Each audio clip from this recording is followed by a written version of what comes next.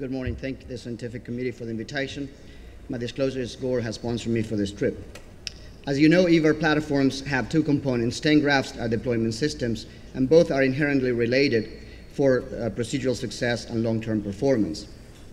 The Gore Excluder is a short modular stent graft with an exoskeleton that has a full nitinol stent, has a low permeability PTFE, and have active infrarenal bars as fixation mechanism. Innovations brought from Gore in the last couple of years, the dry shield sheath that really makes this procedure bloodless, as well as the C3 delivery system.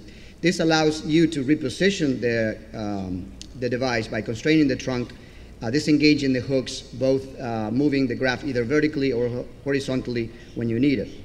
The C3 stands for Control, Confidence, and Cannulation Assistance. I'll show you quickly the ease of this procedure. You advance the endograft, you'll see the control handle, you remove that, and you deploy up to the gate, the IPSI limb.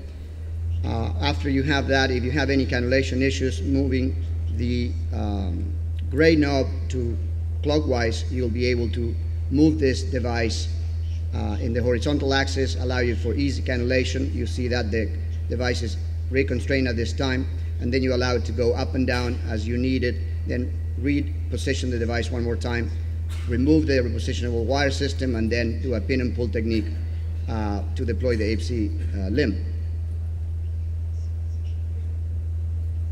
So this is how fluoroscopically it will look, and you have about 40 millimeters from the top of the graft to the flow divider, and you'll see that the first 15 millimeters of the is reconstrainable. This time the next generation will actually be reconstrainable all the way to facilitate even more gate cannulation assistance. You see how it looks fluoroscopically reconstrained, and as you reposition the device with full appositioned aortic wall. I'd like to show you three cases, 6.5 centimeter infrarenal aneurysm in a 90-year-old male. You'll see the CT scan here. You see the anatomy. It's a little bit complicated. You have an acute 75-degree turn to the left of the patient, a short ceiling zone proximally, and then an acute reentry angle to the aneurysm sac, which is right-sided with no iliac axis, some calcification. So in our preoperative planning and measurements, you'll see that this patient has a 24 to 25 millimeter over a 13 millimeter length, so a short fixation and sealing zone, a left proximal angulation 75 degrees, right distal sac angulation that may condition the access to the gate, and no access issues in the iliac system. This is with a stiff wire. There's a Lunderquist wire placed there, and you see that this is quite a good angulation throughout. This is the angiogram that shows that the stent graft is positioned in the lesser curvature of this particular aneurysm sac. It's an under-deploy excluder. You have the right to the gate to the right of the patient at this time. So we reconstrain the system, move the patient's gate to the left, and reposition the graft. And as you can reposition the graft in this difficult angle, you see that we actually partially coverage the left renal ostium. If we didn't have the repositional component, this would have been probably something that we need to salvage the renal stent. So allow it to reconstrain the graft the second time, and then use the pulling down the device to have maximization of the proximal and saline fixation zones.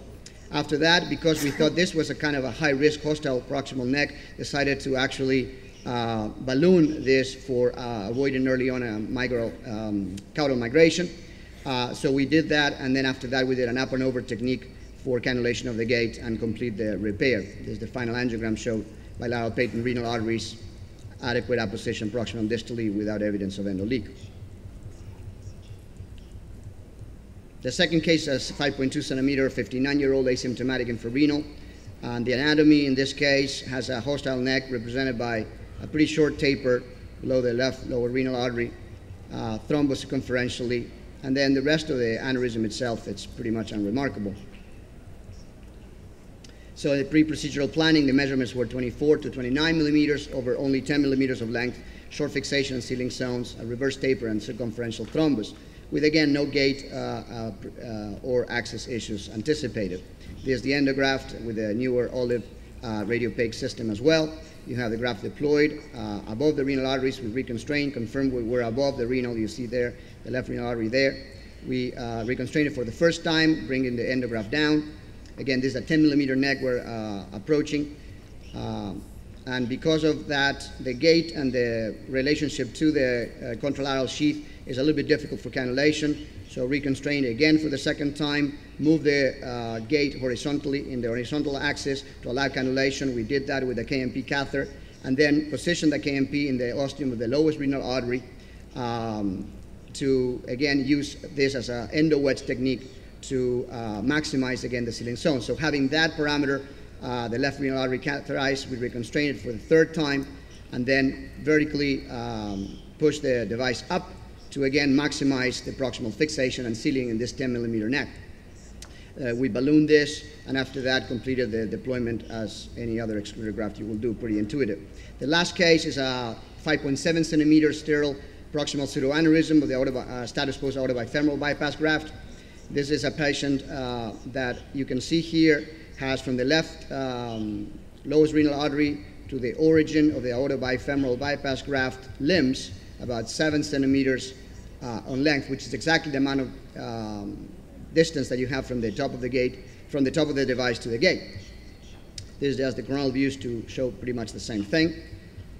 So the challenges for this particular case, the neck expanded from 25 to 29 millimeters over about 9 millimeter length of native.